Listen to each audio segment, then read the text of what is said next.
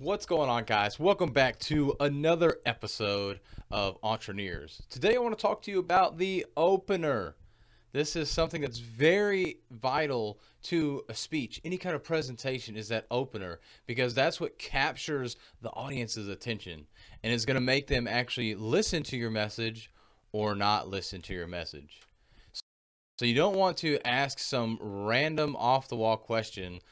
But a lot of times asking a question at the beginning of the speech or presentation is a great way to get people open to what you're going to talk about. Really get them to think about the message that you are about to present them, the problem that you're about to solve by speaking to your audience. So you want to make sure that you open up with that question in the right way, or come out with a statement, a fact, whatever it may be. It needs to line up with whatever you are speaking about. Again, you don't want to say some random facts, ask some random question that has nothing to do with anything that you're going to talk about in that speech.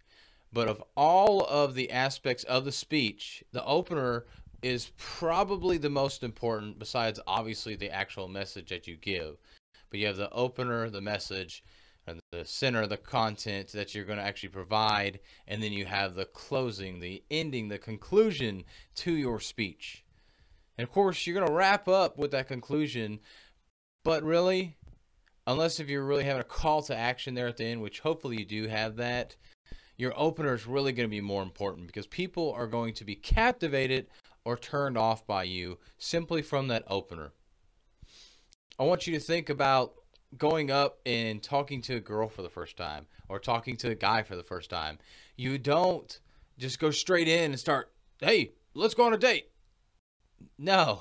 First you open up, maybe try to ask a question, you give them a little compliment, whatever that may look like for you, whatever you're most comfortable with doing when you approach that person to try and get them on a date, to court them, whatever that looks like for you. But you don't just go straight in for that kill, or go for the close as well, which a lot of people would think sex, right? But whatever that close may look like for you, you don't want to just go straight in for the kill. You have to start by opening up. So just like that relationship, just like starting with getting to know somebody, you have to open up first. You can't go right in and talk about exactly your intentions, because let's face it, maybe a guy could get away with telling a girl, hey, my intentions of this relationship, or us getting to know each other, is to get married. And I think pretty much anybody would be freaked out if that's exactly how you started. But that's what a lot of people do with their speeches. Rather than asking a question of, how many people in here work out 5 days a week?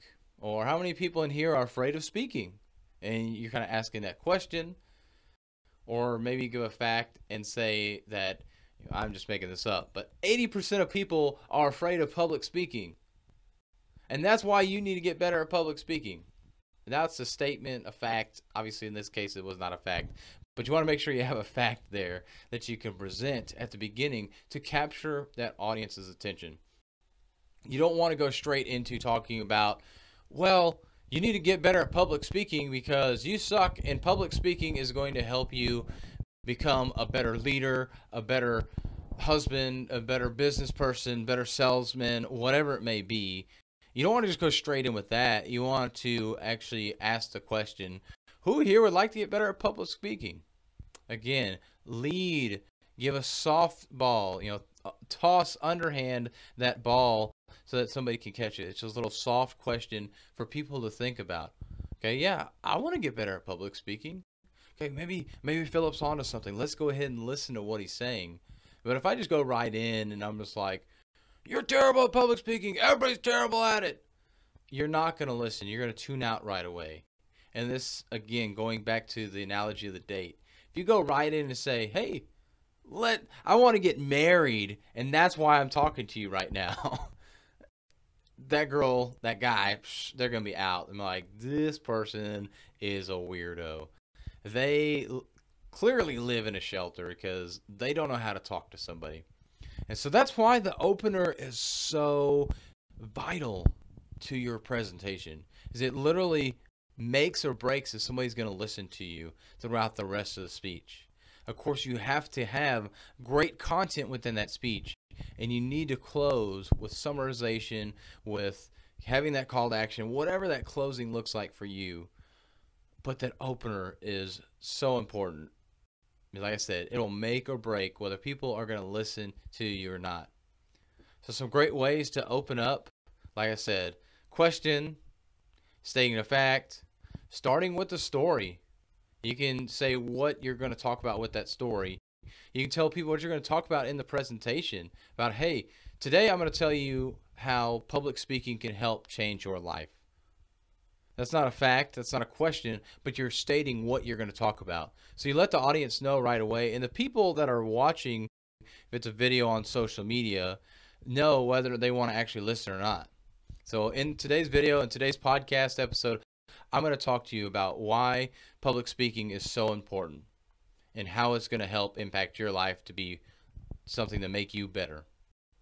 And then you're either like, yeah, I need to get better at public speaking. I want to better my life. So you tune in, or because I said, hey, public speaking, you're like, I'm out. Either I already got it down, I've nailed it, or I'm so afraid of it, I don't even want to do it. So I'm not listening to anything that guy's talking about. But because you've stated what you're going to talk about, and even though people may tune in, which is obviously what you want, but then people tune out as well, it allows you to reach the people that really need to be reached. Because again, if you have talked to anybody and you have had trouble getting through to them, it's probably because they're already tuned out. And you don't want to talk to those people anyways.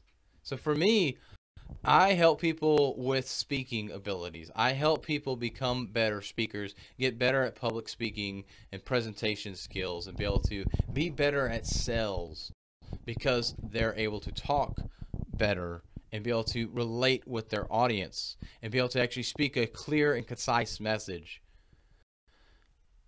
But if you're not interested in that, you are not part of my audience, then I'm going to turn you off. So therefore, you're not going to listen to me anymore. But that's okay, because I can then reach the proper audience that I want to reach. So think about your profession, what you are trying to do. Speech is so important for that, but talking and telling people what you're going to tell them at the start, asking that question, giving that factual statement that's going to be like, oh man, wow, that's crazy, that's alarming. The more alarming you can make it, the better. Of course, you can start off with a joke too, but those are just some ways that you can open up well with the speech and why it's so important to have that opener. Again, the opener is important because it lays the foundation for the rest of the speech, and it helps people tune in or tune out so you can talk to the people that are ready to listen and ready to learn.